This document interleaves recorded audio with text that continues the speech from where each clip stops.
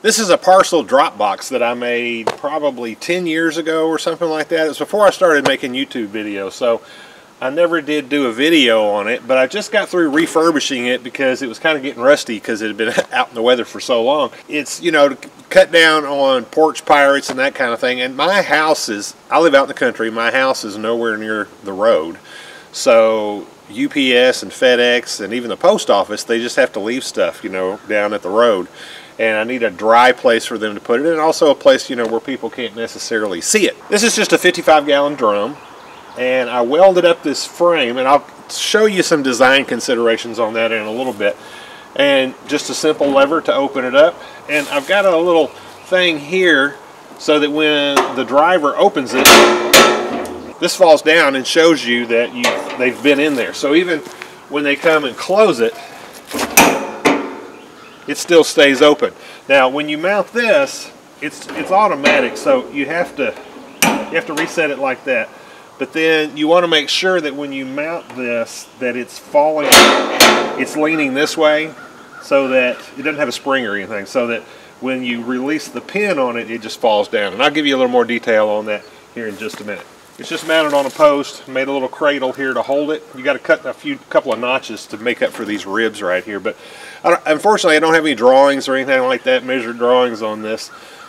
But like I said, let's get up to the shop and I'll show you some design considerations on this. So unfortunately, I have no drawings for this because, you know, I made it about 10 years ago. But a few design considerations I wanted to show you. So when you're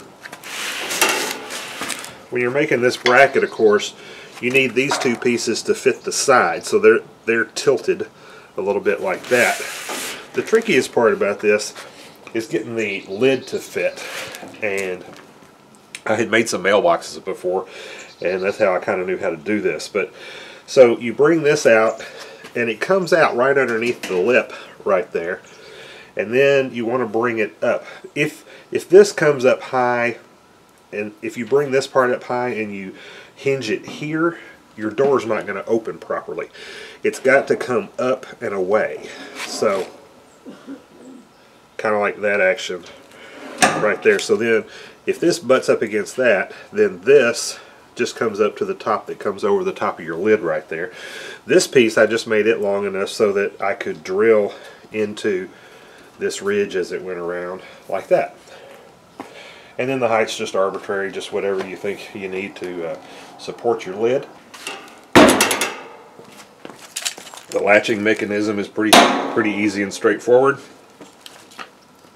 This that trips and shows you that you have a package, you just have to, so when you mount this, you got to mount it in a place so that this is trying to lean out. It's leaning out like this so that when the spring releases, it'll fall like that. And then of course this pin has to come down and catch it so that it won't fall open.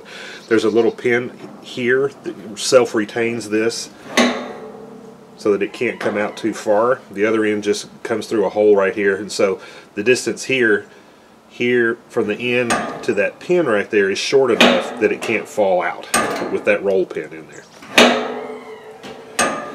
Well, I hope this was interesting to you. It sure has done a good job for us over the years and got it nice and refurbished, so it's good to go for hopefully another 10 years. Hope this was interesting to you. Thank you for watching.